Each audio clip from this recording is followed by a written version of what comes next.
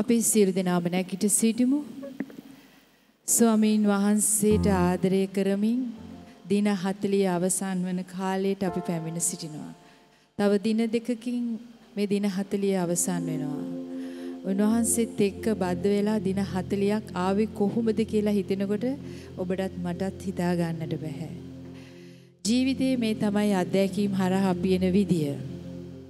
ධර්මදේශකයාගේ පොතේ තියෙනවා උපදින්නට කාලයක්, මැරෙන්නට කාලයක්, අඬන්නට කාලයක්, සිනාසෙන්නට කාලයක්, වැළපෙන්නට කාලයක්, නටන්නට කාලයක්, ඉරා දමන්නට කාලයක්, එල්ලන්නට කාලයක්, නිශ්ශබ්දව ඉන්නට කාලයක්, කතා කරන්නට කාලයක්.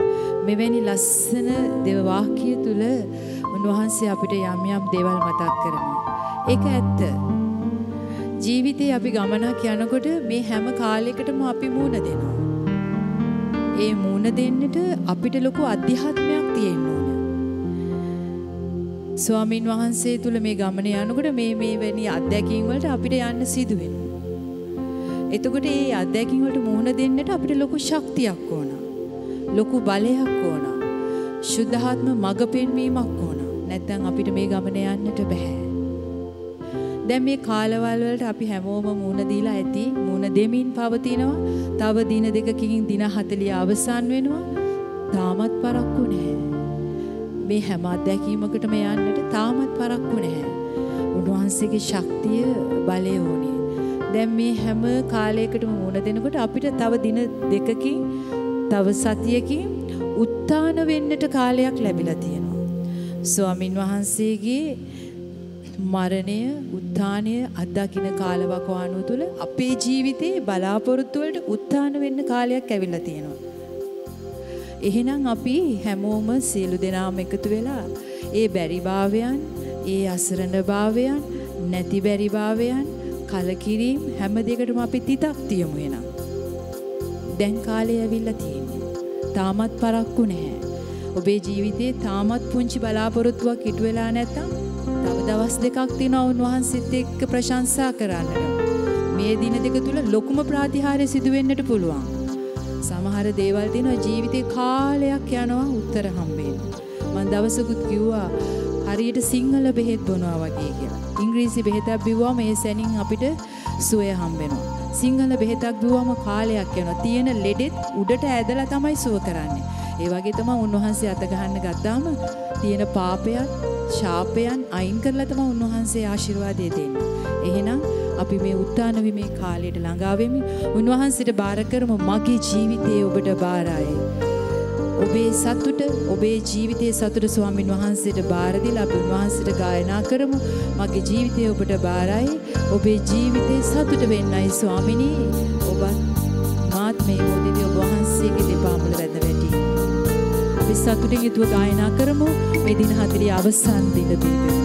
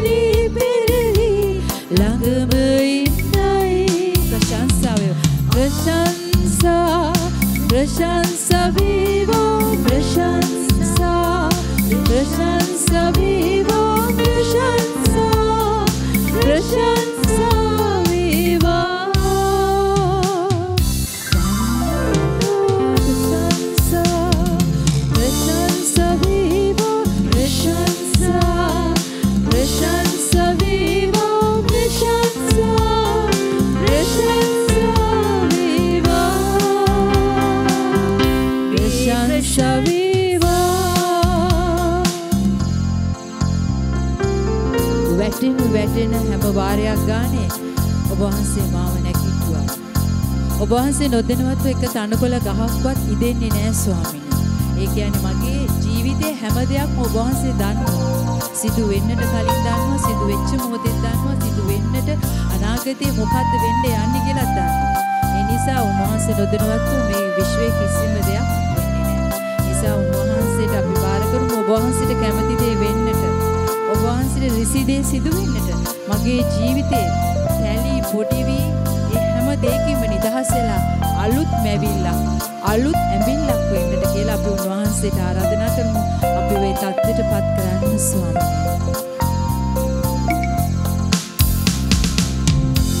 වැජිනා කෙස්ගසක් පාසා ඔබට රිසිදී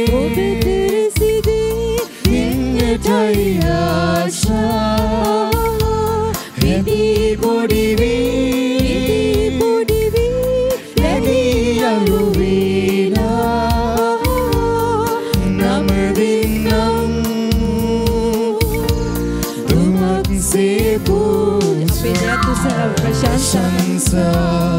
ප්‍රශංසා වේවා ප්‍රශංසා වේවා ප්‍රශංසා වේවා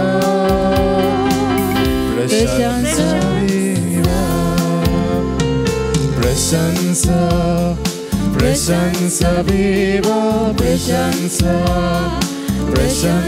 වේවා ප්‍රශංසා වේවා ප්‍රශංසා වේවා. ස්තුතියි ස්වාමී. ඔබ වහන්සේ තුළ අපේ ජීවිත මේ ආකාරයෙන් ගොඩනගා ගන්න දවසින් දවස ඔබ වහන්සේ අපිව පොහොනි කරනවා. දවසින් දවස අපිව පඳ ගන්වනවා. දවසින් දවස ඔබ වහන්සේ අපිව මෙහෙවනවා. මම දෙයක් අපේ ජීවිතවල ඒ අතුලාන්තයේ දන්නේ ඔබ වහන්සේ නිසා. අපේ ජීවිතවල පැවැත්ම දන්නේ ඔබ වහන්සේ නිසා. ඔබ වහන්සේගේම වෙලා ජීවත් වෙන්නට අපට අවශ්‍ය කරන වරම් වරප්‍රසාදද මඟ පෙන්වීමද දානය කළ මැනව. ආමේන්. ආමේන්. වඩිවන්න.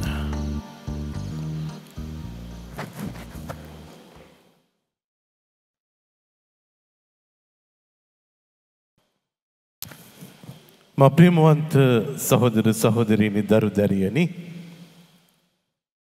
ජීවත් වෙන්න හැම කෙනෙකුටම ආසාවක් තියෙනවා.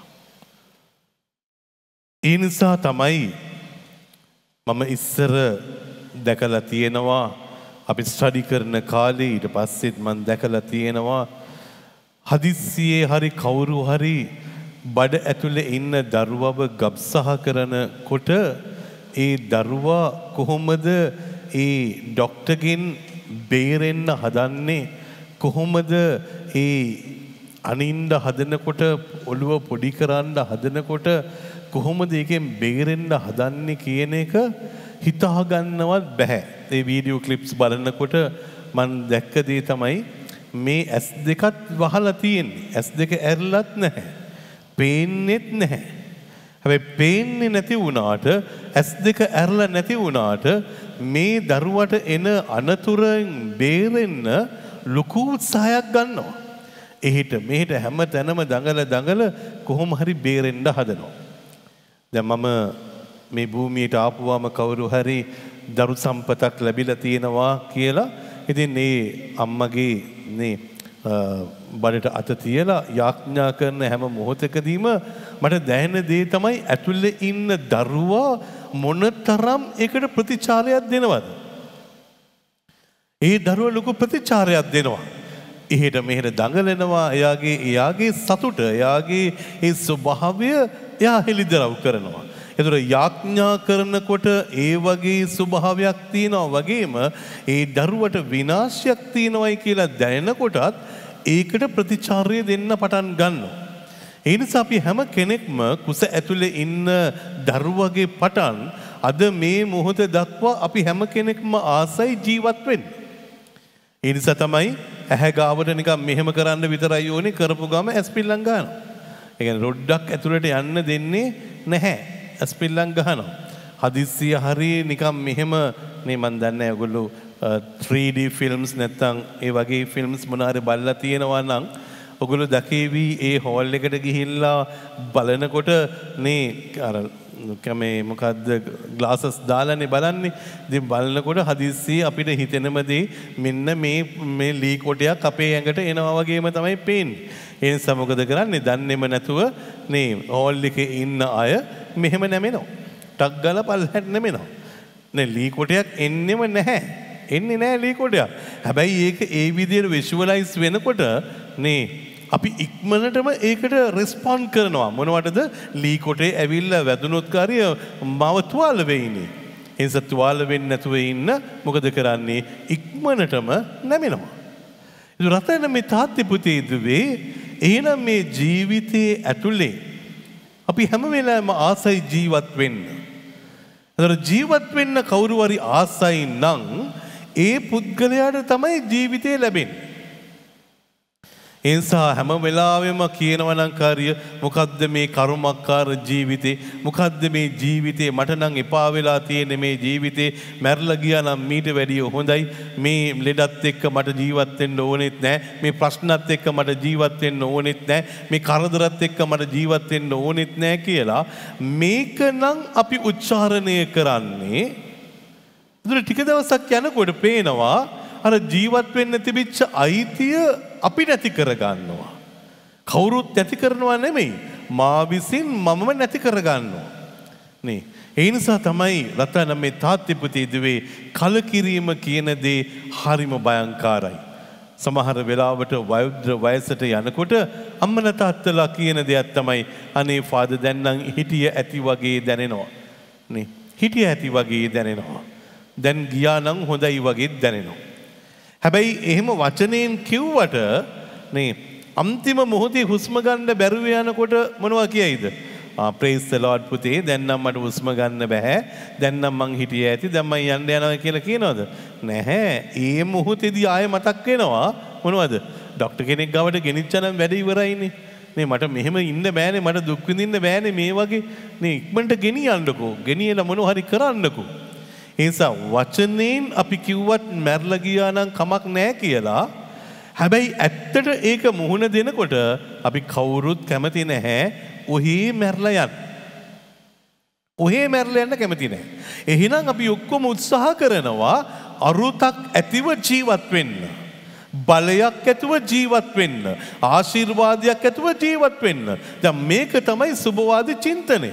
මේක තමයි අත්‍යවශ්‍ය වෙන්නේ. මොකද ඔබට මට මේ මොහොතේදී ජීවිතය කියන දේ වටිනාකම ඔබට මට දැනෙන්නේ කවදා හරි ජීවත් වෙන්න බැහැයි කියලා ડોක්ටර් කියපුවාම තමයි. එතකන් ජීවත් වෙන එකේ වටිනාකම තියෙනවද? නැහැ. අපි සාමාන්‍ය විදියට මැසිවිලි කිය කරදරත් එක්ක බාධකත් එක්ක යනවානේ. හදිස්සි හරි ડોක්ටර් කෙනෙක් කිව්වොත් කාර්ය දැන් ඔබට තව මාස 2යි තියෙන්නේ ජීවත් වෙන්න. එතනින් එහාට ඔබ මැරෙන්නයි යන්නේ කියලා ඔබට කිව්වොත් කාර්ය. එතකොට තමයි ආයේ කලබල වෙලා බලන්නේ මම කොහොමද මේ මාස 2 පැන ගන්නෙ? නේ? මම කොහොම හරි ජීවත් වෙන්න ඕනේ.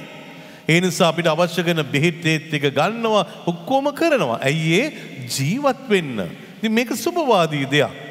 ඉතින් ඒ නිසා රතන මේ තාත්ති පුතේ දුවේ ඔබේ මගේ ජීවිතයට කිසිම ආකාරයෙන් විනාශයක් වෙන දේවල් අපි හෙනම් කරන්න හොඳ නැහැ. විනාශයක් වෙන දේවල් අපි කරොත් මොකද වෙන්නේ? එතකොට මේ ජීවිතේ විනාශ කරගන්නේ මිනිස්සු නෙමෙයි අපි තමයි අපේ ජීවිතේ විනාශ කරගන්නේ.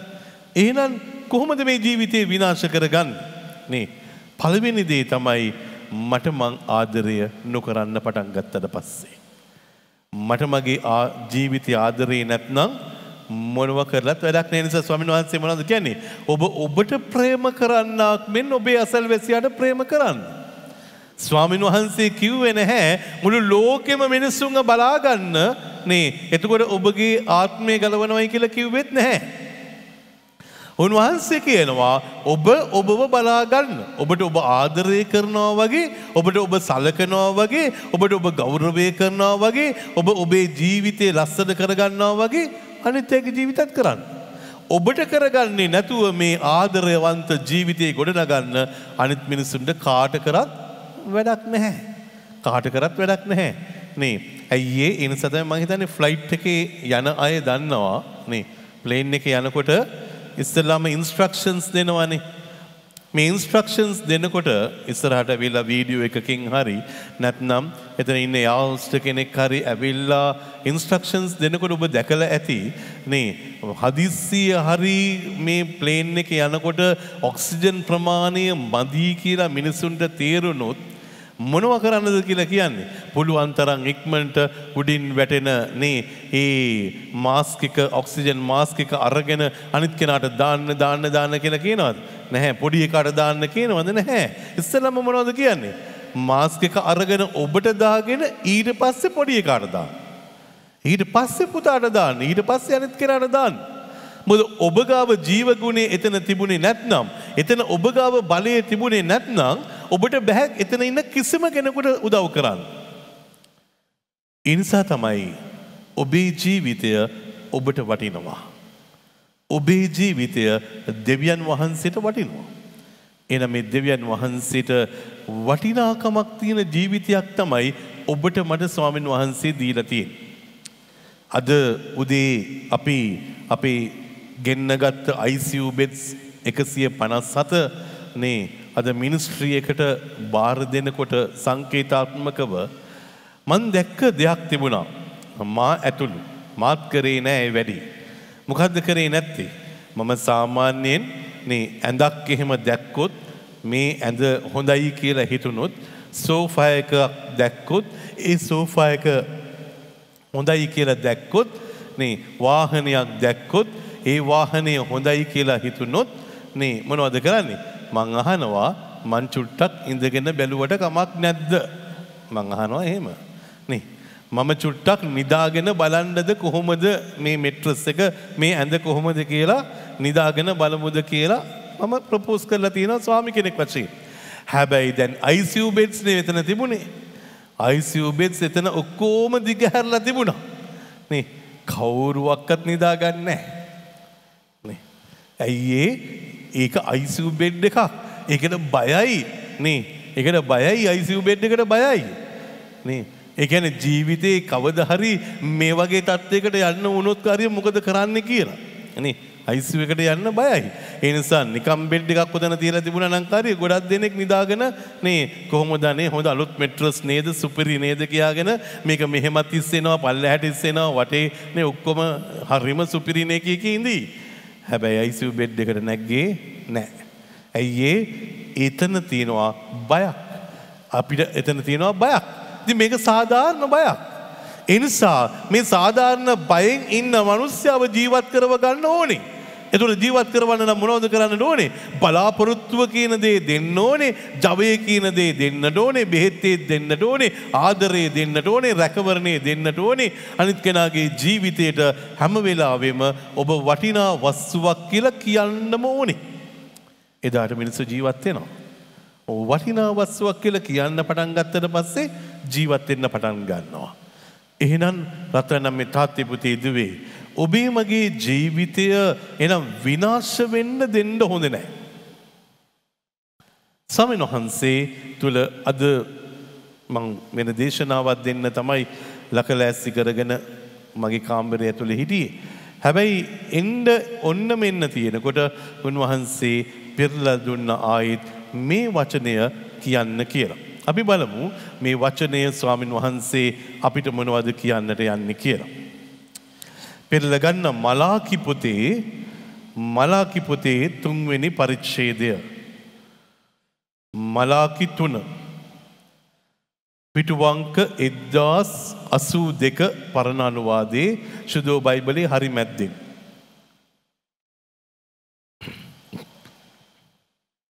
සුදෝ බයිබලයෙන් හරි මැද්දෙන්.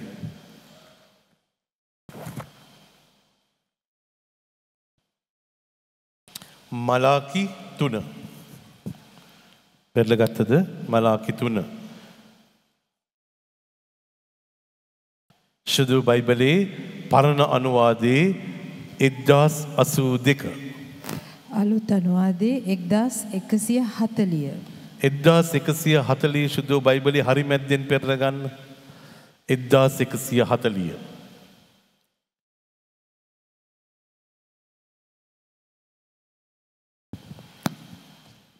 හම්බුණාද? හොඳයි. අපි කියමු සියලු බලති සමිදානන් වහන්සේ මෙසේ වදාරනසේක. ඒ කියන්නේ තමා මේ මොහොතේදී නේ ප්‍රකාශ කරනවා මලාකිතුමත් එක්ක ප්‍රකාශ වෙන්නේ මොනවද? සමිදානන් වහන්සේගේ මෙසේජ් එකක්. මේක දේව පණිවිඩයක්. මේක දේව පණිවිඩයක්. ඉනස රතන මේ තාත්‍ය පුතේ දුවේ දෙවියන් වහන්සේගේ පණිවිඩය අපිට කිසිම දවසක හැල්ලුවට ලක් කරන්න බෑ. දෙවියන් වහන්සේගේ පණිවිඩය. ඒක පරිස්සමින් තමයි ඒ වැඩේ කරන්නට ඕනේ. දැන් අපි මෙතනට ආවට පස්සේ ෆාදර් කෙනෙක් වශයෙන් මට කියන්න පුළුවන් හරි සුපුවත් තරණේ නේ නිර්මාතෘත් මමයි මෙතන ඉන්න දැන්ට අධ්‍යක්ෂකත් මමයි. ඒ නිසා මට ඕන දෙයක් මෙතන ඉඳලා කියන්න පුළුවන් කියලා කියන්න පුළුවන්ද? එහෙම කරන්න බෑ. මට ඕන දෙයක් කරන්න බෑ. නේ. ඒ නිසා මෙතන ඉඳලා ප්‍රකාශ කරන වචනයට වගකීමක් තියෙන්නට ඕනේ. දෙවියන් වහන්සේ තුල මං ඒකට වගකීමක් දෙන්න ගන්න ඕනේ. දෙවියන් වහන්සේ තුල වගකීමකින් යුතුව තමයි ප්‍රකාශ කරන්න ඕනේ. එතකොට දැන් මෙතන ස්වාමීන් වහන්සේ තුල කියනවා සමිදානන් වහන්සේ මෙසේ වදාරනසේක. මේක තමයි ඔබේ මගේ ජීවිතයට මුල් අවදිය ශක්තියක් ලබන්න. ඒ නිසා ගෙදර ප්‍රශ්නයක් එනකොට, කරදරයක් එනකොට, බාධකයක් එනකොට නේ අපි විසඳුමක් හොයන්නේ කොහොමද? දෙවියන් වහන්සේ වදාරනසේක කියලා අපි එහෙම කියනවද? ස්වාමින් වහන්සේ නෝනේ මට එහෙම කිව්වා ඔයාලට කියන්න කියලා නේ මහත්යෝ මට ස්වාමින් වහන්සේ කිව්වා ඔයාලට කියන්න කියලා. අපිට එහෙම කියන්න හරිම බයයි. ඇයි බය? අපිට ඇහිච්ච දේ අපි ටියුන් කරගෙන නැහැ මේ මොහොතේදී දෙවියන් වහන්සේගේ කටහඬට. මම ඒ නිසා තමයි හැම වෙලාවෙම කියන්නේ පොඩි කාලේ ඉඳලම කීකරුකම කියන දේ නැතුව ගියොත් නේ සමහර ළමයින්ට කොච්චර කිව්වත් ඇහුනේ නැහැ වගේ ඉන්නවනේ. නේ ළමයාට කියනවා නේ මේ තේ බොන්න එන්න පුතේ. ඇහුනේ නැහැ වගේ නිකන් ඉන්නවා. පුතේ තේ බොන්න එන්නකෝ. ආයෙත් එන්නේ. දැන් මම ඔයාලට කිව්වනේ තේ බොන්න එන්නකෝ. මට තේ ඕනේ නැහැ. සෑහෙන වෙලාවක් කොච්චර කතා කරත් ඒකට රෙස්පොන්ඩ් කරන්නේ නැහැ. රෙස්පොන්ඩ් කරන්නේ නැහැ. ඒ නිසා අම්මට රෙස්පොන්ඩ් කරන්නේ නැතුව ගියොත්, තාත්තට රෙස්පොන්ඩ් කරන්නේ නැතුව ගියොත්, ප්‍රතිචාරය දෙන්නේ නැතුව ගියොත් ටික දවසක් යනකොට මේ සමාජයේ කාටවත් රෙස්පොන්ඩ් කරන්නේ නැහැ. කවුරු මොනවා කිව්වත් ගණන් ගන්න නැහැ. ඔහේ ඉන්නවා. නේ ගණන් ගන්න නැහැ. කියා කරන්නේ නැහැ. හැබැයි ඒක ඒ වෙලාවට හිතෙන්න පුළුවන් අම්මා බලන්නකෝ නේ good morning කිව්වා good morning කිව්වේ නෑ good evening කිව්වා good evening කිව්වේ නෑ කොහොමද කියලා ඇහුවා ගණන් ගත්තේ නෑ නේ කියලා. ඉතින් මනුස්ස මට්ටම තුල ඒක ඉතින් එක පුංචි අහංකාරයක්. අපි ඉන්න ලෙවල් එක හරිම වෙනස්. මට නිකන් ඒගොල්ලෝ කියන විදියට අහුම්කම් දෙන්න ඕනේ නෑ කියන ලෙවල් එකේ ඉන්න පුළුවන් නේ. හැබැයි ඒක ලොකු ඩැමේජ් එකක් තමාගේම ජීවිතේට. ඇයි ටික දවසක් යනකොට සමාජයේ කතා කරනකොට ඒක මට දැනෙන්නේ නැහැ, මට හැඟෙන්නේ නැහැ විතරක් නෙමෙයි දෙවියන් වහන්සේ කතා කරන පණිවිඩය අපිට වැටහෙන්නෙම නැහැ. ඒ නිසා තමයි ඔබේ කටහඬ හැම වෙලාවෙම සංවේදී කරගන්න. ඔබේ කන සංවේදී කරගන්න. ඇයි නැත්තම් කාරි ඔබ දැක්කා ඔබ සුනාමියේදී මොකද වුනේ කියලා. සුනාමියේදී මිනිස්සු සංවේදී වෙලා හිටියේ නෑ. ඒ නිසා ඒගොල්ලෝ මොකද කරේ? නේ මුහුද තවත් ඈතට යනවා වගේ දැක්කම හිතුවා නේ අපිටත් තවත් කොටසක් අල්ල ගන්න පුළුවන් නේ මුහුදේ කෑල්ලක් අල්ල ගන්න පුළුවන් නේ කියලා. නේ ඒක ඇතුලේ කියුරියසිටි එකක් ඇති කරගෙන ගියා. හැබැයි සත්තු ටික මොකද කරේ? මුහුදෙන් ගොඩාක් ඈතට ගියා. මුහුදේ පෙරලෙන් ගොඩක් ඈතට ගියා. සර්පයෝ ටික ඈතට ගියා. නේ සත්තු ටික ඔක්කොම ඈතට ගියා. මිනිස්සු ටික නේ එතනට ළඟට වෙලා බලාගෙන හිටියා. ඒ කියන්නේ සංවේදීභාවයෙන් නැතුව ගියා. වෙන්න තියෙන ඩැමේජ් එක ගැන අවබෝධයක් නැහැ. පණිවිඩය අල්ලගන්න පුළුවන් කමක් නැහැ. ඒ ඔබ දීවර තාත්තා කෙනෙක්ගෙන් ඔබ ඇහුවොත් කාර්ය නේ ඒ දීවර තාත්තා අහස බලලා කියනවා දැන් කොහොමද වෙලාව කීයද නැත්තම් කියනවා තව පැය භාගයකින් වහිනවා. දැන් ඒගොල්ලෝ ඒ තරමට මේ අහස් කුසත් එක්ක බද්ධ වෙලා මුහුද ගැන බල්ලා කියනවා අද නම් මේ මොහොතේදී මාළු වල්ලන්න අමාරු දවසක් නේ මාර්යාව වැඩි. ඒ වගේ ඒගොල්ලෝ දන්නවා. ඒගොල්ලෝ හැංගෙනවා. දැන් මේක ටියුන් කරගෙන තියෙන නිසා. හැබැයි දැන් ඒගොල්ලෝ ඕනෑම කෙනෙක් කරන දේවල් වලට ටියුන් කර ගන්නවා ඒගොල්ලන්ගේ මනස. හැබැයි දෙවියන් වහන්සේගේ කටහඬටත් උන්වහන්සේ පවසන මෙසේජ් එකටත් අපි ටියුන් කරගන්නේ නැහැ. ඒ නිසා මොකද කරන්නේ? දෙවියන් වහන්සේ පවසනවයි කියලා කියන්න අපි ඒක අතහැරලා දානවා. උන්වහන්සේ කතා කරන්න අපි අතහැරලා දානවා. ස්වාමීන් වහන්සේ කියනවා මේක කරන්න එපා පුතේ. නේ? මට අද වගේ මතකයි මේ භූමියට පස් ගේන්න තියෙනකොට බර්නඩ් තාත්තා කිව්වා ඒගොල්ලන්ගේ පස් ටිකක් කපනවා ඒක අරගන්න ෆාදර් කියලා ඒ දවස්වල. ඉතින් ඇන්ටන් හાર્ඩ්වෙයාර් එකේ ඒ තාත්තා මට කිව්වා අපේ ලොරිය දෙන්නම් ෆාදර් ගිහිල්ලා මේ වැලි අරගෙන එන්න. වැලි අරගෙන ඇවිල්ලා මේ වැඩේ පටන් අරගෙන ලස්සනට කරගෙන යන්න. ඉතින් මොකද කරේ? මමත් ලොරියේ නැගලම ගියා.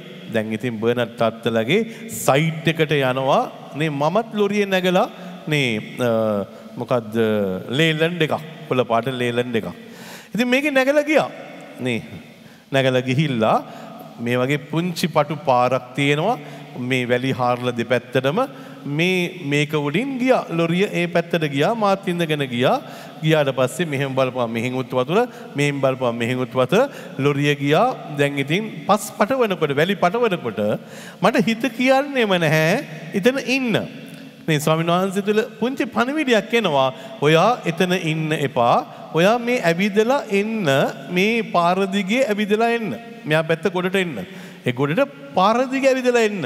මනුස්ස මට්ටම තුල මං හිතුවා නේ දෙයනේ ඉතින් මම මොකටද බොරුවට මේ කාස්ට් එක අවුවේ මේ වෙලාවේ නේ මේ අවුවේ වේලි ආයේ ඉන්නේ වාහනේම නැගලා එනවනේ. ස්වාමීන් වහන්සේ ඉඳ දෙන්නෙම නැහැ.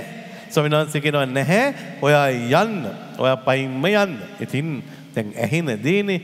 ඉතින් ඇහෙන දේ නිසා මං හිතුවා රයිට් ඕකේ ස්වාමීන් වහන්සේ මොනවාද කියයිනේ කියලා. ඊට පස්සේ මං හිතුවා එහෙනම් එහා පැත්ත කඩේට ඇවිල්ලා ස්ප්‍රයිට් බෝතලයක් හරි මොනවා හරි අරන් ඒගොල්ලන්ට දෙන්නට ඕනේ ඩ්‍රයිවර්ටයි ක්ලීනර්ටයි කියලා. එහෙම හිතාගෙන දැන් මේ පැත්තේ ඉඳලා මම බලාගෙන ඉන්නවා නේ ඇන්ඩන් තාත්තලගේ ලොරිය වැලි ටික පටවගෙන දැන් මේ වගේ ඉස්සරහට එනවා. දැන් මම මෙහෙම ඉස්සරහින් ඉන්නවා ලොරිය මෙහෙම එනවා අර පාර දිගේ. පාර දිගේ මේ ලොරිය එනවා. එන ගමම මොකද වුනේ? හරියට මැද හරියේදී එකපාරටම අර පාර කඩාගෙන වැටුණා. මේ අඩි 30ක් විතර ඒ ලොරිය කැරකිලා ගිහිල්ලා වතුරට වැටුණා. එතකොට ක්ලීනරුත් ඒක ඇතුලේ ඩ්‍රයිවර්ත් ඒක ඇතුලේ ලොරිය වැටෙනවා. මම මෙහෙ ඇතුලේ එළියේ ඉඳගෙන කෑ ගැහුවා ජේසුඩේ කියලා කෑ ගැහුවා. එතකොට කෑ ගහලා මම ඉන්නකොට මම දැක්ක ටික වෙලාවක් යනකොට අර ක්ලීනර් අර ජනල්ලෙන් කොහොම හරි එළියට ආවා. එයා එළියට ආවා. ඉතින් ඩ්‍රයිවර් ඉන්නේ නැහැ. ඩ්‍රයිවර් ටිකක් වෙලා යනකොට එයාත් ජනල්ලෙන් එළියට ආවා. නිකමට හිතලා බලන්න මම මේ ලෝගුවක් දාගෙන මමත් ඔතන හිටියා නම් එතකොට ක්ලීනයි මමයි ඩ්‍රයිවර්යි එතන ඉන්නේ. පුළුවන් ද මේ ලෝගුවත් එක්ක මට එළියට එන්න ওই ජනල්ලෙන්? එන්න බෑ. ඒ ජනල්ලෙන් මට එළියට එන්න බෑ. ඒගොල්ලන්ට පුළුවන්. ඒගොල්ලෝ කෙසඟ ඇඟක් තිබුණේ. ඒගොල්ලන්ට එළියට එන්න පුළුවන් කමක් තිබුණා. එතකොට ඒ වතුර ඇතුළෙම මම නතර වෙන්න වෙනවා මගේ ජීවිතේ. සුපුවත් යන පටන් ගන්නකොටම චැප්ටර් එකත් ඉවරයි. ස්වාමින් වහන්සේගේ කටහඬ අපිට ඇහෙනවා. ස්වාමින් වහන්සේ අපිට කියනවා එතනට යන්න එපා. අරක කරන්න ඒක කරන්න එපා. ඒක දෙන්න එපා. ඒක ගන්න එපා. ස්වාමින් වහන්සේ කතා කරනවා. හැබැයි අපේ දේශවන් අපි ටියුන් කරගෙන නැති නිසා මොකද වෙන්නේ? අපි ගණන් ගන්නේ නැහැ. දේව පණිවිඩය ගණන් ගන්නේ නැහැ. දෙවියන් වහන්සේ ඔබට දෙන පණිවිඩය අල්ලගත්ත මිනිස්සු ඒ වෙලාවේ හරි දේ හරි ආකාරව හරි මොහොතේදී හරි පුද්ගලයාත් එක්ක කරා. එච්චරම තමයි වෙනස. ඒක දන්නේ නැති කෙනා මොකද කරන්නේ? වැරදි දෙයක් වැරදි වෙලාවක වැරදි පුද්ගලයෙකුත් එක්ක කරනවා. ස්වාමීන් වහන්සේ කියනවා එපා. හැබැයි අපි ගණන් ගන්නේ නැහැ. අපි ස්වාමීන් වහන්සේට කියනවා පොඩ්ඩක් ඉන්නකෝ කට වහගෙන ඉන්නකෝ. මම දන්නවනේ කොහොමද මම ජීවිතේ කොට දාගන්නේ කියලා.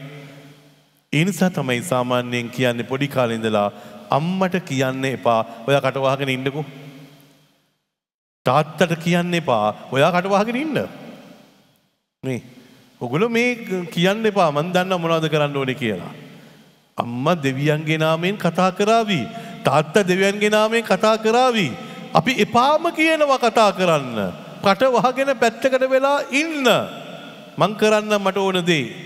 හැබැයි කරන්න පුළුවන්. හැබැයි ඒක ඇතුලේ තියෙන ඩේන්ජර් එක වැඩි. ඒකේ තියෙන බැරෑරුම්කම වැඩි. නේ ඊට පස්සේ අවුරුදු ගානකට පස්සේ කියනවා අම්මා කියපු දේ මං ඇහුවේ නෑනේ. තාත්තා කියපු දේ මං ඇහුවේ නෑනේ. එදා මං ඇහුවනම් කාරිය අද මට මේ වින්න හැයි වෙන්නේ නෑ. මම මුරණ්ඩු වුණා. ඒ නිසා ජීවිතේ දේව කටහඬ ඇහෙන්නේ නැති වෙන්න මූලිකම හේතුව තමයි මුරණ්ඩුකම සහ අහංකාරය. ඒ නිසා අහංකාර වෙනකොට මුරණ්ඩු වෙනකොට මේ මොහොතේදී දෙවියන් වහන්සේටත් කියනවා ඔයත් පැත්තකට වෙලා ඉන්න මම මේ ගමන යනවාමයි. මට හිතිච්ච දේ මං කරනවාමයි. අම්මේ තාත්තේ පුතේ දුවේ කරන්න නම් පුළුවන්. හැබැයි පැවැත්මක් නැහැ. ඒ නිසා තමයි ස්වාමීන් වහන්සේ තුල අහලා බලන්න දෙවියන් වහන්සේගේ කටහඬ ඔබට ඇහෙනවාද? ඇයි ඇහෙනවද කියලා බලන්න ඕනේ. මම සමිදානන් වහන්සේය. මාගේ වෙනස් වීමක් නැත. ප්‍රශංසා වේවා. මේක තමයි දෙවියන් වහන්සේ කියන්නේ. මොනවද කියන්නේ? ඔබ වෙනස් වුණාට මම නම් එහෙම වෙනස් වෙන්නේ නැහැ. නේ මම දුන්න පොරොන්දුව ඉෂ්ට කරනවාමයි. මේක තමයි දෙවියන් වහන්සේගේ කැහැටි. දෙවියන් වහන්සේ කියන්නේ කවුද කියලා ඇහුවොත් කාරිය මම නම් කියන්නේ දුන්න පොරොන්දුවක් ඉෂ්ටම කරන කෙනෙක් තමයි නේ දෙවියන් වහන්සේ කියන්නේ. හැබැයි අපි මිනිස්සු වශයෙන් සමහර වෙලාවට දුන්න පොරොන්දුවක් ඉෂ්ට කරගන්න බැරුව යනවා අපිට. නේ ඒ නිසා සමහර වෙලාවට නේ ළමයාට කියනවා පුතේ ඔයා පන්තියේ පළවෙනියා වෙලා ආවොත් කාර්ය නේ මං ඔයාට නේ බයිසිකලයක් අරන් දෙනවා. පාපැදියක් අරන් දෙනවා. දරුවට දුන්න ලස්සන හෝප් එකක්. දරුවා අන්තිමට මොකද කරන්නේ? මහන්සිලා කොහොම හරි පාඩම් කරලා පළවෙනියා වෙනවා. වුණාට පස්සේ අම්මා ගාවට ඇවිල්ලා කියනවා අම්මේ මම පළවෙනියා බයිසිකලේ ගන්න යන් කියපු ගම මොනවද කියන්නේ? අනේ පුතේ මේ දවස්වල කොහෙද පුතේ බයිසිකල් ගන්න? තාම ජීවත් වෙන්නවත් බෑ. තාත්තට බෝනස් සම්මුණෙත් නැහැ. මොනවත් නැහැ. ඒ නිසා පුතේ පස්සේ කවදා හරි දවසක අපිට සල්ලි හම්බුනාම අරන් දෙන්නම්. අනේ අම්මේ ඇයි අම්මේ ඉතින් කිව්වනේ මට අරන් දෙනවා කියලා. දුන්න පොරොන්දුවක් ඒ පොරොන්දුව ඊට පස්සේ අතහැරලා දැම්මා. ඒ නිසා ජීවිතයේ මිනිසුන් වශයෙන් අපිට ඒ මොහොතේ තියෙන ඒ හැකියාව ශක්තිය තුල තමයි ගොඩක් වෙලාවට පොරොන්දු ඉෂ්ට කරන්නේ. හැබැයි ස්වාමින් වහන්සේ පොරොන්දුවක් දුන්නොත් ඒ පොරොන්දුව ඉෂ්ට කරනවාමයි. ඒ නිසා අපි පොරොන්දු ගන්නට ඕනේ කාගෙන්ද? පුරුදු වෙන්න ඕනේ කාගෙන්ද? මිනිසුන්ගේ පොරොන්දු ගන්නද පොරොන්දු වෙන්නට ඕනේ? නැහැ. දෙවියන් වහන්සේගෙන් පොරොන්දුවක් අරගන්න. උන්වහන්සේගේ පොරොන්දුවක් අරගන්න. උන්වහන්සේත් එක්ක ගිවිසුමක් දාගන්න. ඒ නිසා තමයි ස්වාමින් වහන්සේ ගාවට ඔබ ඇඩෝරේෂන් වලට යනකොට කුරුසේ ගාවට යනකොට යාඥාවකට යනකොට ඔබ නිකම්ම ගිහිල්ලා ආයේ එළියට එනව නෙමෙයි. ඔබ නිකම්ම එළියට ආවොත් කරි අපරාධෙනේ. කෝ ඔබට දෙවියන් වහන්සේ දුන්න පොරොන්දුව. මම සමහර දවස්වල සමහර අයගෙන් අහනවා නේ ඒගොල්ලෝ කියනවා ෆාදර් අපි බෝට්ටුවට ගිහිල්ලා යාවේ ෆාදර්. මං කිව්වා ප්‍රයිස් ද ලෝඩ්. නියමයිනේ පුතේ. නේ දෙවියන් වහන්සේ දුන්න පොරොන්දුව මොකද්ද? ඒ කියන්නේ ෆාදර් ඒ කියන්නේ මොනවද? මං හැම දැන් දෙවියන් වහන්සේත් එක්ක කතා කරලා උන්වහන්සේගෙන් කතා කරලා අහගත්තේ නැද්ද මේ පොරොන්දුව මොකද්ද වහන්සේ කොහොමද මේක කරලා දෙන්නේ කියලා අහගෙන ආවේ නැද්ද? එච්චර තේරුමක් නම් තිබුණේ නෑ ෆාදර්. කොහොම හරි ගිහිල්ලා පොතම ඉවර කරගෙන ආවා. නේ පොතක් තිබුණා කියවන්න පොත කියලා ඉවරයි. නේ හැබැයි පොරොන්දු වල්ල ගත්තේ නැහැ. එතුව රටන මේ තාත්ති පුතේ දුවේ දෙවියන් වහන්සේ දෙන පොරොන්දුව ඉෂ්ට කරනවා. හැබැයි අපි කවදාවත් ස්වාමීන් වහන්සේ දෙන පොරොන්දුව අල්ලගන්න පුරුදු වෙන්නේ නැහැ. ඒ නිසා මොකද වෙන්නේ? අපි දුර්වල මිනිස්සුනේ හැමදාම. දෙවියන් වහන්සේ ගාවට ගිහිල්ලා මැසිවිලි කියනවා විතරයි. උන්වහන්සේට ගිහිල්ලා අපේ අඩත්තේටන් කියනවා විතරයි. ඇයි අපිට පොරොන්දුවක් අල්ලගෙන මේ මොදේ ජීවත් වෙන්නේ නැහැ. ස්වාමීන් වහන්සේ මාව කරෙක් කරා නේ. ස්වාමීන් වහන්සේ මාව කරෙක් කරා ඊශ්‍රායලයේදී. ඊශ්‍රායලයේදී තමයි මාවත් වෙනස් කරේ. ඇයි ඊශ්‍රායලයට ගිය ගම පළවෙනි අවුරුද්දේදී ගිය ගම මොකද වෙන්නේ? දැන් පල්ලියකට ගියා. හරි මාසයිනේ පල්ලියට ගිය ගම දන ගැහුවා. යාඥා කරා ස්තුතියි ජේසුනි. ඔබ වහන්සේ ගෙනාවට ස්තුතියි කියලා. මේ මොහොතේදී මේ අත්දැකීම දුන්නට ස්තුතියි. මේව බලා ගන්න මේ වරප්‍රසාද දෙන්න කියලා ඔක්කොම දැන් ඉල්ලුවා. සාමාන්‍යයෙන් පල්ලියකට පළවෙනි වතාවට ගියොත් ඉල්ලීම් තුනක් ඉල්ලන්න පුළුවන් කියලා පොඩි කාලේ ඉඳලා කියලා දුන්නානේ. කොහේ හරි අලුත් පල්ලියකට ගියොත් ඉල්ලීම් තුනක් ඉල්ලන්න කියලා කියනවා. නේ. ඉතින් මාත් විශ්වාස කරා ඉල්ලීම් තුනක් ඉල්ලන්න පුළුවන්. දැන් මේ මොහොතේදී දැන් ඉල්ලුවා. ස්වාමීනි මේ කියලා කිව්වා. දැන් කිව්වා let's go කිව්වම දැන් යන්න බෑ. ටක් ගාලා ඉතින් ඒ ලීඩත් එක්ක අපි ගියා. තවත් ළඟම එහා පැත්තට පල්ලියට ගියා. ගියේ ගාම ආයෙත් තන ගැහුවා. ආයෙත් මම මගේ අර විස්තරේම කිව්වා.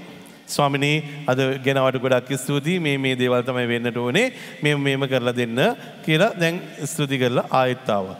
ආයෙත් අපි යමු වෙලා ගියා කියදී ආයෙත් ගියනකොටම තවත් පල්ලියකට තමයි ගියේ. ගියේ ගම ආයෙත් දන ගැහුවා. මං ඒකම කිව්වා. ස්වාමීන් වහන්සේ ඇහුවා නේ. දැන් මේක කිව්වනේ. මං ඔබට පොරොන්දු වුණානේ දෙන්නම් කියලා. දැන් ඔබ ආයෙ එකම දේ කියනවානේ. එදා මං තේරුම් ගත්තා ස්වාමීන් වහන්සේත් එක්ක මේ වැඩේ මෙහෙම කරන්න බෑ. මොනවද කරන්න බැරි? නේ අදත් කියනවා හෙටත් කියනවා අනිදත් කියනවා ඔක්කොම එදාට කියන එක විතරයි කියන්නේ.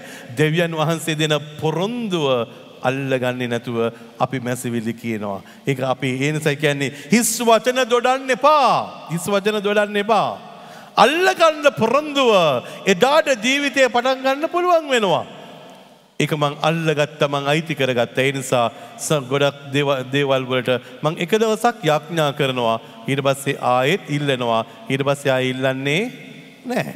එතකොට මොනවද කරන්නේ? ඉල්ලන්නේ නැත්නම් මොනවද ෆාද කරන්නේ? අපිට මේ ප්‍රශ්නේ තියෙනවනේ දැවෙන ප්‍රශ්නයන්නේ කරදරයක්නේ මේක වේදනාවන්නේ මේක රෝගී තත්ත්වයන්නේ මේක අසරණකමන්නේ මේක ණයතුරුස්ටි ගන්න මේක ගෙවන්න බැරුව ගියොත් මේක කරන්න බැරුව ගියොත් අපහාසයටපත් වෙනවානේ. ඕ එතකොට මොනවද කරන්න තියෙන්නේ? පළවෙනි දවසේ ඉල්ලුවා දෙවෙනි දවසේ ඉඳලා ස්තුති කරා. හම්බ වෙනකන් ස්තුති කරනවාමයි. ස්තුතියි ස්වාමීන් වහන්සේ ඒ වරප්‍රසාදය දෙන්න නිසා ස්තුතියි. ඒ දීමනාව ලැබෙන නිසා ස්තුතියි. ඒ ආශිර්වාදය දෙන්න නිසා ස්තුතියි කියනවා. නේ. ආයෙත් හිට ආපුවම ආයෙත් ස්තුතියම කියනවා. අනිද්දා ආපුවම ආයෙත් ස්තුතියම කියනවා. ටික දවසක් යනකොට ඒගොල්ලෝ කියනවා ෆාදර් ප්‍රාතිහාරාත්මකව වැඩේ හරි ගියා. තවත් පිරිසක් ඉන්නවා කියනවා අනේ ෆාදර් නේ අපි මැරික රවුන්ඩ් වගේ ගියා තමයි. අතනට ගියා ඉල්ලුවා මෙතනට ගියා ඉල්ලුවා අරේ ගියා ඉල්ලුවා ෆාදර් දැන් නම් අපි හෙම්බත් වෙලා ෆාදර් ඉල්ලලා කියන හැම පල්ලියටම ගියා. කියන හැම තැනම බ්ලෙසිංස් වලට ගියා. ඊට වඩා මොනවද ෆාදර් අපි කරන්නට ඕනේ? අපි දන ගහගෙන ගිහිල්ලා ඉල්ලුවා. හිටිපන්දම් පත්තු කරගෙන ඉල්ලුවා. ෆාදර් ඉතින් තාම හරියන්නේ නැහනේ. ඒ කියන්නේ පොරොන්දුවක් අල්ලගෙන නැහැ. පොරොන්දුවක් අල්ලගෙන නැහැ. ඒ නිසා ස්තුතියක් නැහැ. වැඩේ හරියනවා කියලා ස්තුතියක් නැහැ. ඒ නිසා ජීවිතේ අලුතෙන් ආය හිතන්න පුරුදු වෙන්න. ධර්මය කියන දේ අපි සෙලබ්‍රේට් කරන්න ඕන ධර්මයක්. එහෙම නැතුව මේ මොහොතේදී මම කතෝලිකයි මම ක්‍රිස්තු භක්තිකයෙක් කියන එක විතරක් නෙමෙයි. ඒක ජීවත් කරවන ක්‍රමවේදය හොයා ගන්නට ඕනේ. ජීවත් කරවන ක්‍රමවේදය. ඒ නිසා ස්වාමීන් වහන්සේ මෙහෙම පරිස්සම් වෙන්න කියනවා. මොනවද කියන්නේ? ජාකෝබ්ගේ පරම්පරාවෙන් පැවතෙන නුඹලා තවමත් සම්පූර්ණයෙන්ම විනාශ වී නැත්තේ. ඒ නිසාය. ඒ කියන්නේ ස්වාමීන් වහන්සේ පැහැදිලිවම කියනවා මගේ පොරොන්දුව මම තියාගෙන ඉන්න නිසා ඔබ තාම වෙනස් වෙන්නේ නැහැ. විනාශ වෙලා නැහැ. මොකද මම ඔබට දීලා තියෙන පොරොන්දුවක් ඔබව මම බලා ගන්නවයි කියලා. හැබැයි ස්වාමීන් වහන්සේ එතන ඔබව අරගෙන යනවා. මොනවද කියන්නට යන්නේ?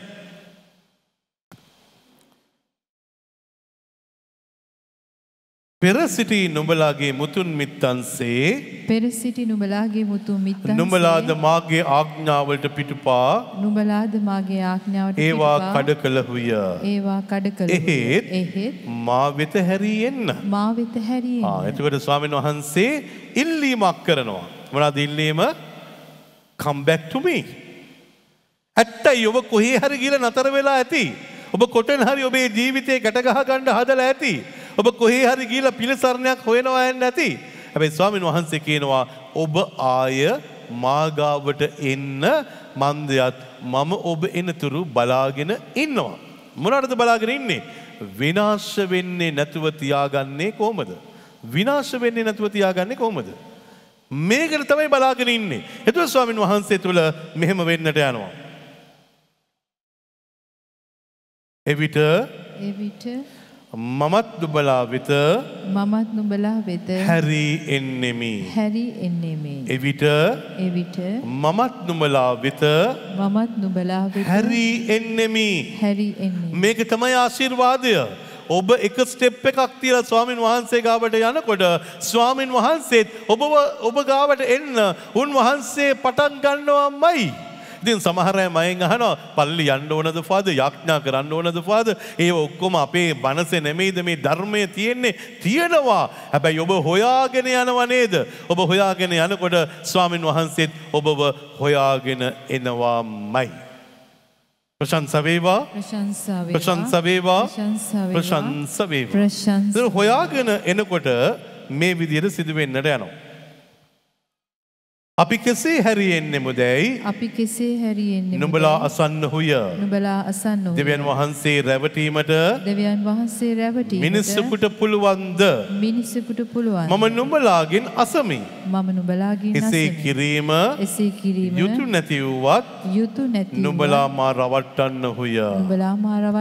එනිසා රතන මේ තාත්තේ පුතේ දුවේ සමහර වෙලාවට අපි දන්නේම නැතුව දෙවියන් වහන්සේව රවට්ටනවා.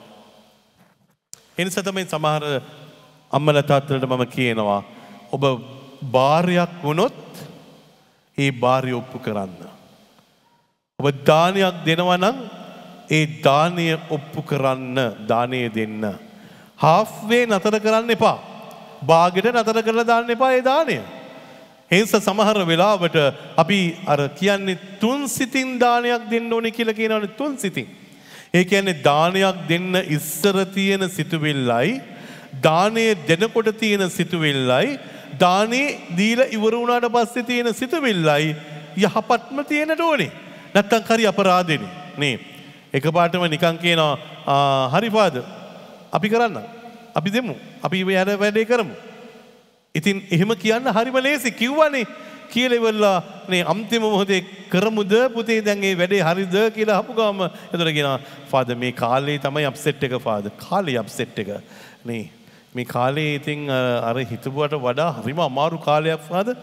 ඒ නිසා ඒ දුන්න පොරොන්දුව නම් ඒ විදිහට මේ වෙලාවේ කරන්න බෑ. හැබැයි මම දන්නවා කවදා හරි මට පුළුවන් වුණ දාට ආයෙ කරන්න. ජීවිතේ වැටෙන්න තියෙන chance එකක්. ඒ දුන්න පොරොන්දුවක් තියෙනවා. ඒ පොරොන්දු ඉෂ්ට වෙන්නේ නැහැ. ඒ පොරොන්දු ඉෂ්ට වෙන්නේ නැහැ. ඒ නිසා රතන මේ තාත්තේ පුතේ දුවේ දීලා ඉවර වෙලා අන්තිමට කියනවා අයියෝ අපරාධේ නේද? ඒකට දුන්නේ. අපරාධේ දුන්නේ.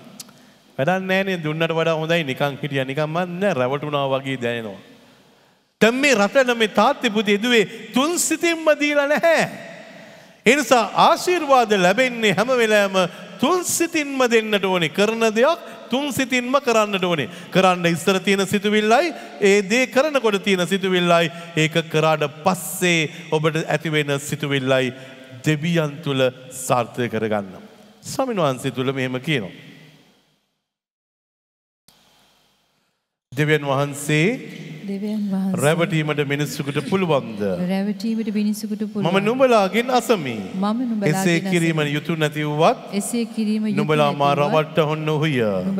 නුඹලා මා රවට්ටන්නේ දසයෙන් කොටස හා පූජාවන් පිදීමේදීය. රතන මේ තාත්ති පුතේ දුවේ දවසකට පැය කීයක් තියනවද? පැය 24යි. 24න් 100ට 10ක් කියන්නේ කොච්චරක්ද? පැය දෙකමාරක්. දැන් අහලා බලන්නකෝ අපේ ජීවිතේ පැය දෙකමාරක් දෙවියන් වහන්සේට අපි දෙනවද පැය දෙකමාරක්? පැය දෙකමාරක් මේ දවස්වල නම් මේ දින 40 යනකොට සමහරට පැය එකමාරක් මෙතන නිකම්ම දෙනවා පැය එකමාරක්. සාමාන්‍ය දවසක පැය දෙකමාරක් දෙනවද කියලා අහලා බලන්න පැය දෙකමාරක්. අනේ ෆාදර් පැය දෙකමාරක් කියන්නේ ලොකු වෙලාවක් නේ. ඒ වෙලාවේ අපිට කොච්චර දේවල් කරන්න පුළුවන්ද ෆාදර් පැය දෙකමාරට? නිසා පැය දෙකමාර දෙන්නේ නැහැ. නිසා යාඥා කරනවද? ඔව් යාඥා කරනවා. කොහොමද යාඥා කරන්නේ? එතකොට ඒගොල්ලෝ කියනවා මේ පහන පත්තු කරලා යාඥා කරනවනේ ෆාදර්. පහන පත්තු කරලා යාඥා කරනකොට කොච්චරක් වෙලා යාඥා කරනවද? වැඩට යන්න ඉස්සර යාඥා කරනවා ෆාදර්. වැඩට යන්න ඉස්සර යාඥා කරනවා. කොහොමද යාඥා කරන්නේ? සුරං කොඩුව ගාවට ගියා, හිටගත්තා. පිතාගෙත් පුත්‍රයාගේ ස්ප්‍රේසාන්තුගෙත් නාමයෙන් කිව්වා චේසුනි ඔබ වහන්සේට ස්තුතියි මේ දවස දුන්නට. දැන් ඔබ වහන්සේට මේ මොහොතේදී මම බාර කරනවා වයිෆ්වත් බලා ගන්න, ළමයින්වත් බලා ගන්න, ගෙදර ඉන්න බලු පැටියවත් බලා ගන්න, කුකුල් පැටව ටික බලා ගන්න, මං එනකම්ම බලා ගන්න. නේ. ඊට පස්සේ ඕන්න නම මැදියත් කිව්වා පිතාගෙත් පුත්‍රයාගෙත් ස්ප්‍රේසාන්තුගෙත් නාමයෙන් ආමෙන්. පහන පත්තු කරා මේක කිව්වා ගියා. යාඥා කරාද? කරා. හැබැයි පැය දෙකමාරක් කවදා හරි දුන්නද? අනේ නෑ ෆාදර් පැය දෙකමාරක් නම් දීලා නෑ. ඒතකොට පැය දෙකමාරක් දෙවියන් වහන්සේට දෙන්නේ නැතුව දෙවියන් වහන්සේගෙන් ඉතුරු ඔක්කොම ඉල්ලනවා දෙන්නකෝ දෙයියනේ දෙන්නකෝ දෙයියනේ දෙන්නකෝ දෙයියනේ. කොච්චර ඉල්ලනවද? ස්වාමීන් වහන්සේ අහනවා ඔබට දුන්න පැය දෙකමාර ඇයි දෙන්නේ නැත්තේ? ඔබට දුන්න ටැලන්ටුව ඇයි දෙන්නේ නැත්තේ? ඔබට දුන්න හැම දෙයක්ම නේ. ඒ නිසා සින්දු නේ 9ක් කියලා එක ගීතිකාවක් කියන්න වෙනවා. ගමන් 10ක් යනවා නම් ගමන් 9ක් ඔබේ වැඩ වෙනුවෙන් යනකොට එක වැඩක් වෙනුවෙන් දෙවියන් වහන්සේ වෙනුවෙන් ගමනක් යන්නට ඕනේ. දවසට අහලා බලන්න දෙවියන් වහන්සේ වෙනුවෙන් ගිය ගමන කොහෙද තියෙන්නේ? දෙවියන් වහන්සේ වෙනුවෙන් කතා කරපු වචන මොනවද තියෙන්නේ? ඒ නිසා අපි 10න් කොටස අපි දෙන්නේ නෑ පුතේ. 10න් කොටස දෙන්නේ අම්මේ තාත්තේ. අපි 10න් කොටස දෙන්නේ නෑ. අපි රවට්ටනවා. අපි 10න් කොටස රවට්ටනවා. ඒ නිසා ජීවිතේ 10න් කොටස කියන්නේ මේ නිකන් දෙයක් නෙමෙයි. ඒ නිසා සමහර වෙලාවට ඔබ හිතන්න පුළුවන් මිල මුදල් විතරයි 10න් කොටස කියලා. නෑ 10න් කොටස කියන්නේ මිල මුදල් විතරක් නෙමෙයි. ඔබේ මුළු ජීවිතයම තමයි 10න් කොටස. එනිසා මුළු ජීවිතේම ඔබ 10න් කොටස දෙන්න පුරුදු වුණාට පස්සේ මොකද වෙන්නේ? ඔබට ස්වාමීන් වහන්සේගේ ආශිර්වාදයේ බහුලව ලැබෙනවාමයි. කොහොමද ලැබෙන්නට යන්නේ? ස්වාමීන් වහන්සේ මෙහෙම කියනවා. මුළු ජාතියම මා රවටන බැවින් නුඹලා සියල්ලන් පිට සාපයක් පැමිණ ඇත. මාගේ මාලිගාවේ භෝජනයේ තිබෙන පිණිස නුඹලා 10න් කොටස මුළු ගණන ගෙනෙන්න. එසේ කළ විට ස්වර්ගයේ කවුළු හැර බහුල ලෙස මම ආශිර්වාද නොකරම් දැයි මම නුඹලාට ආශිර්වාද නොදෙන්නම් බලන්න. එස ස්වාමීන් වහන්සේ පැහැදිලිවම කියනවා මම ඔබව ආශිර්වාද නොකරම් දැයි බලන්න. හැබැයි ප්‍රශ්නයක් තියෙනවා. දැන් මිල මුදල් කියන්නේ මේ සුපුවත් අරන්න නෙමෙයි මම කියන්නේ. ප්‍රශ්නයක් තියෙන්නේ මොනවාද ප්‍රශ්නේ? නේ.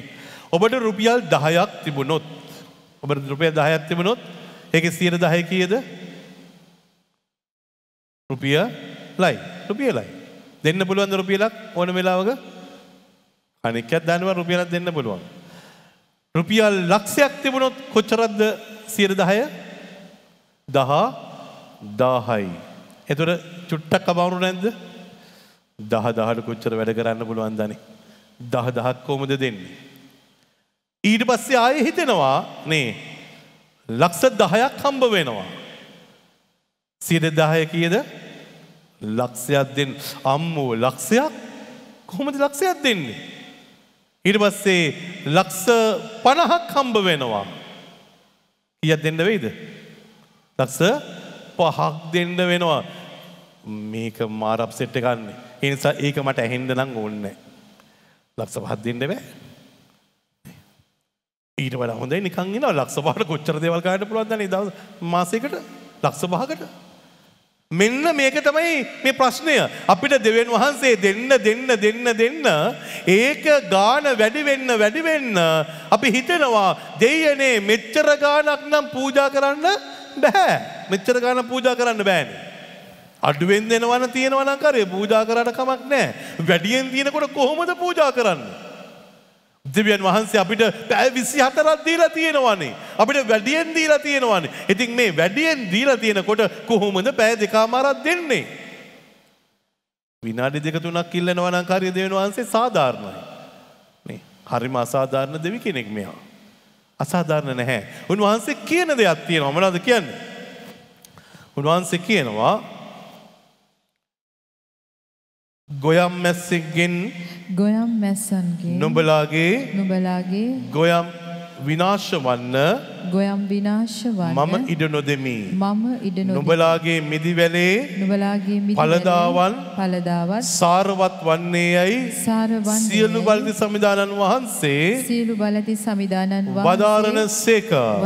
එවිට නුඹලාගේ දේශය යහපත් දේශයක් වන බැවින් සියලු ජාතීන් නුඹලා වාසනාවන්තයයි කියනු ඇත.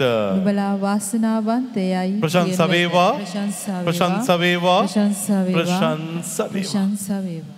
එහෙනම් ඔබේ ජීවිතේ ගොයම් මැස්සෙක්ගෙන්වත් ඔබේ ආදායමක් අඩු කරන්න දෙන්නේ නැහැ. අපි සියලු දෙනා නැගිට සිටිමු.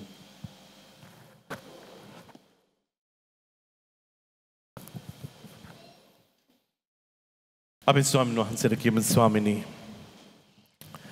අපිට කියලා දෙන්න අපේ ජීවිත ආරක්ෂා කරගන්නේ කොහොමද කියලා. අපිට කියලා දෙන්න අපේ පරම්පරාව ආරක්ෂා කරන්නේ කොහොමද කියලා. අපිට කියලා දෙන්න අපේ මිල මුදල් ආරක්ෂා කරන්නේ කොහොමද කියලා. අපිට කියලා දෙන්න අපේ ආදායම් මාර්ගයන් ආරක්ෂා කරගන්නේ කොහොමද කියලා. මේ ඇත්ත කියලා දෙන්න. එහෙනම් ඇස් දෙක වහගන්න. මතක් කරලා බලන්න. ඔබේ ජීවිතය ආරක්ෂා කරගන්න පොරොන්දුවක් අල්ලගන්න. ස්වාමින් වහන්සේගේ පොරොන්දුව අල්ලගන්න. උන්වහන්සේ ඒ පොරොන්දුව ඔබට දේවි. ඒ පොරොන්දුව ඔබට දේවි. ස්වාමින් වහන්සේ තුල ඒ පොරොන්දුව අල්ලගත්තට පස්සේ ඒකත් එක්ක හැප්පෙන්න යන්න එපා. ඒක දියාරු වෙන්න ඉඩ තියන්න එපා. ඒක කාටවත් ඔබේ ජීවිතෙන් අහක් කරන්න දෙන්න එපා. ඔබ මිය ඇදෙන තුරු ඒ පොරොන්දුව අල්ලලා ඒක අනුවම ජීවත් වෙන්න ස්වාමීන් වහන්සේ ඔබේ ජීවිතේට අලුත් මාවතක් හදලා දේවි. අලුත් ගමනක් හදලා දේවි. අලුත් ශක්තියක් හදලා දේවි. අලුත් ස්පිරිතුවක් හදලා දේවි. වහලා තියෙන දොරවල් ටික විවෘත කරලා දේවි. කඳුළු කතන්දරේ සිනහවක් බවට පත් කරાવી. අපේ තියෙන අසරණ කමෙන් අපිව මුදවලා අපිට අලුත් ලෝකයකට යන්න මාවත උන්වහන්සේ හදලා දේවි. එහෙනම් ජීවිතේ ඔබ පරාජිත නැහැ.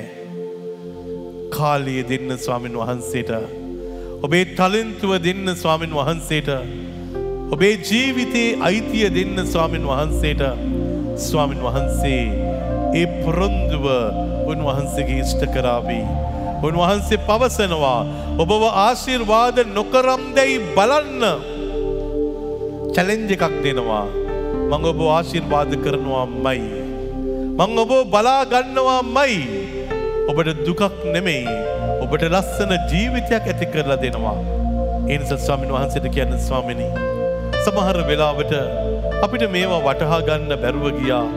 වටහා ගන්න පුළුවන් වුණත් ඒක වටහා ගන්න ඕන කමක් ඇති කරගත්තේ නැහැ. මොකද ඒක මගේ ජීවිතේට ඒ තරම් සමීප නැහැ. ස්වාමිනී ඔබ වහන්සේ අපිව ආශිර්වාද කරන්න. ඔබ වහන්සේ අපිව ආරක්ෂා කරන්න.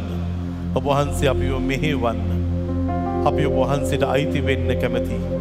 අපි ඔබ වහන්සේගේ ජීවිතයට බද්ධ වෙන්න කැමතියි. ඔබ වහන්සේගේ දේව ආශිර්වාදයේ තුල සතුටු සිතින් ගත කරන්න කැමතියි. ඔබ වහන්සේ මට අද ඒ ගැඹුරු ධර්මය සත්‍යතාවය කියලා දුන්නා. ඒ නිසා මට ඒ ධර්මයේ පිළිපදින්න ඔබ වහන්සේ ආශිර්වාද කරන්න. ධර්මයේ මට ඇහෙනවා විතරක් නෙමෙයි මට ධර්මයේ ජීවත් කරවන්නට ඕනේ. ඒ ආශිර්වාදයේ ජීවත් කරවන්නට ඕනේ. ඒ වරප්‍රසාදයේ ජීවත් කරවන්නට ඕනේ. ඒ දීමනාව ජීවත් කරවන්නට ඕනේ. ඒ ශක්තිය ජීවත් කරවන්නට ඕනේ. ඒ අභිෂේකයේ ජීවත් කරවන්නට ඕනේ. එනිසා ස්වාමිනේ ඔබ වහන්සේ මට උදව් කරන්න ඒක ජීවත් කරවන්න. එනම් ඔබේ සුදු බයිබලය අතට ගන්න.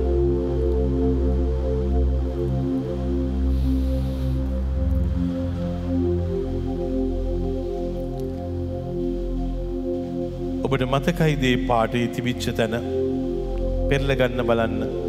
මලාකි 3 වෙනි පරිච්ඡේදය පිටුවංක 1082 පරණ අනුවාදයේ අලුත් අනුවාදයේ 1140 පෙරලා ගන්න. ඒ දේව වචනේ වෙත ඔබගේ දකුණු අත තියන්න. ඇස් දෙක වහගන්න. යාඥා කරන්න. සුදු බයිබලයක් ගෙනල්ලා නැති අය මේ මොහොතේදී මගේ සුදු බයිබලය ඔසවල අල්ලගෙන ඉන්නවා. ඔබේ දකුණු අත දික් කරන්න මෙතනට. යාඥා කරන්න හැම කෙනෙක්ම. ස්වාමීන් වහන්සේ ඉදිරියේ යාඥා කරන්න. උන්වහන්සේට කියන්න ස්වාමිනේ ඔබ වහන්සේගේ පොරොන්දුව අල්ලගන්න මට ශක්තියක් දෙන්න. ඔබ වහන්සේගේ පොරොන්දුව අල්ලගන්න මට බලයක් දෙන්න. ඔබ වහන්සේ කිසිම දවසක බොරු නොකියන දෙවියන් වහන්සේ කෙනෙක්. එබැවින් ඒ ආශිර්වාදය අපි පිට පතිත කරන්න. ඒ බලය පතිත කරන්න. ඒ ශක්තිය පතිත කරන්න. ඒ සුවය පතිත කරන්න. ඒ ආදරය පතිත කරන්න. ඒ ගමන යන්නට අවශ්‍ය කරන මාවත් ඔබ වහන්සේ එලිපෙහෙලි කර දෙන්න. ස්තුතියි ස්වාමිනේ. ප්‍රශංසා වේවා ස්වාමිනේ. ප්‍රශංසා වේවා ස්වාමිනේ. ඒ සියලුම ගෞරවයත් ඒ සියලුම මහිමයත් සදහටම ඔබ වහන්සේටම අයිති වේවා. අයිති වේවා. අයිති වේවා. අයිති වේවා. දැන් ඔබ ඒ අත එහෙමම සුදු බයිබලයේ තියාගෙන ඉන්න ඔබ අත දිග හැරගෙන ඉන්න ඔබ කැමති දෙයක් ඉල්ලන්න. ස්වාමීන් වහන්සේගෙන් ඉල්ලන්න කැමති දෙයක්. උන්වහන්සේ ඔබට අවශ්‍ය කරන දේ අවශ්‍ය විදියට අවශ්‍ය ආකාරයට අවශ්‍ය මොහොතේදී අවශ්‍ය පුද්ගලයන් තුලින් අනිවාර්යෙන්ම දෙනවාමයි. අල්ලගන්නේ පොරොන්දුව. අල්ලගන්නේ පොරොන්දුව. ස්වාමීන් වහන්සේ දෙනවාමයි. ස්වාමීන් වහන්සේ දෙනවාමයි. ඒ පොරොන්දුව උන්වහන්සේ ඉෂ්ට කරනවාමයි. එනනේ සුදු වචනය ආශිර්වාදයක් බවට අපි පත් කරගනිමු. ස්වාමීන් වහන්සේට කියමු මේ මොහොතේදී පියාණන්ගේද පුත්‍රයාණන්ගේද සුදාත්මයාණන්ගේද නාමයෙන් පියාණන්ගේද පුත්‍රයාණන්ගේද සුදාත්මයාණන්ගේද නාමයෙන් පියාණන්ගේද පුත්‍රයාණන්ගේද සුදාත්මයාණන්ගේද නාමයෙන් ස්වාමීන් වහන්සේ ඔබ සමග වනසේක්වා. ඔබ සමගද වනසේක්වා. සාන්ත කුරුසිය අධ්‍යාලමේ අප සතුරන්ගෙන් අප ගලවා දේවා. අපගේ දෙවි ස්වාමිනී පිතාගේ පුත්‍රයාගේ ස්පේතු සාම්තුගේ නාමයෙන් ආමෙන්. ජෙස් පිටයි සුබ රාත්‍රියක් වේවා. ඒ වගේම අද අපි විශේෂයෙන් ස්වාමීන් වහන්සේට ස්තුතියි කියලා කියමු. අද ලස්සන උපන්දිනයක්. ඒ අපගේ මේ පුටු ටික දාලා දෙන මේ ඒ තාත්තගේ උපන්දිනය. ඉතින් ඔබට හැමදාකමත් එනකොට මොබ් කරලා පුටු ටික දාලා හැම දෙයක්ම ලකලෑස්ති කරලා දෙනවා නේ ඒ තාත්තා. ඉතින් මේ මොහොතේදී ඔක්කොම පොඩි පැටව ඔක්කොම කියන්නේ පුටු අංකල් කියලායි කියන්නේ. ඉතින් ඒ නිසා ඔහුට අවශ්‍ය කරන නිරෝගී සුවයත් රැකවරණයත් නව ජීවනයත් ලැබෙන්න කියලා හදවතින්ම ප්‍රාර්ථනා කරන්න. ඒ පුංචි දරුවවත් බලාගෙන තනියම ඔහු ඉන්නවා. මේ භාර්යාව රටේ ඉන්නේ. ඉතින් නමුත් මේ පුංචි දියණිය චූටි කාලේ ඉඳලාම බලාගෙන උයලා දීලා කන්න දීලා ඇඳුම් පැළඳුම් ඔක්කොම දීලා ආරක්ෂා කරලා ඒ තාත්තා ලොකු වටිනාකමක් මේ පවුලට දෙනවා.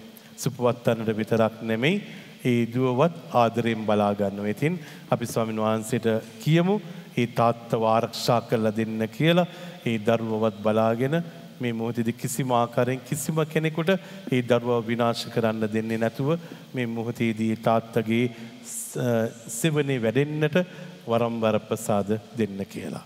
ස්තුතියි. ඔබට හම්බුනොත් සුබපතලා යන්න.